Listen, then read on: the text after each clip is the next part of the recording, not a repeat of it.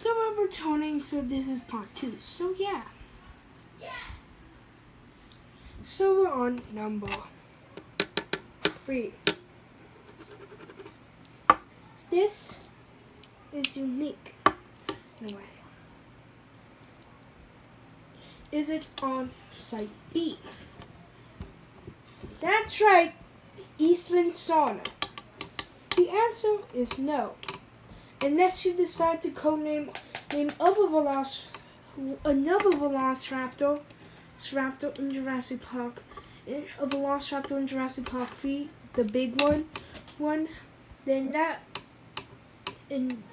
that's a different big one. The only big one that we can tell differently from the males. Now to put this theory to bed, with question number 2. Did the Velociraptors reproduce? This is most likely yes, stated in the movie, but which means that we can take out the dead sign, or can we? Yep, we can. Not take out the dead sign. Even though they did reproduce, they still had the only question. So, did they die? And most likely, yes. Either by being hunted down by the juvenile Dilophosaurus or Rexy, they're dead. That's it. So yeah. Then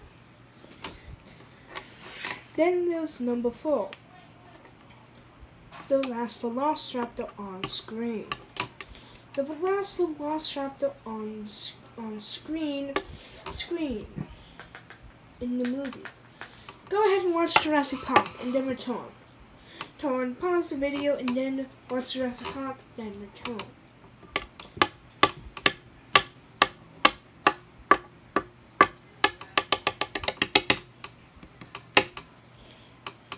Okay, now. The answer is yes. There is one last Velociraptor on the screen, and that's how we find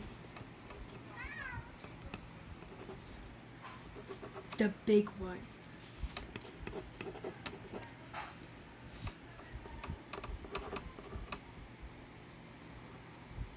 The big one has been found. So yeah.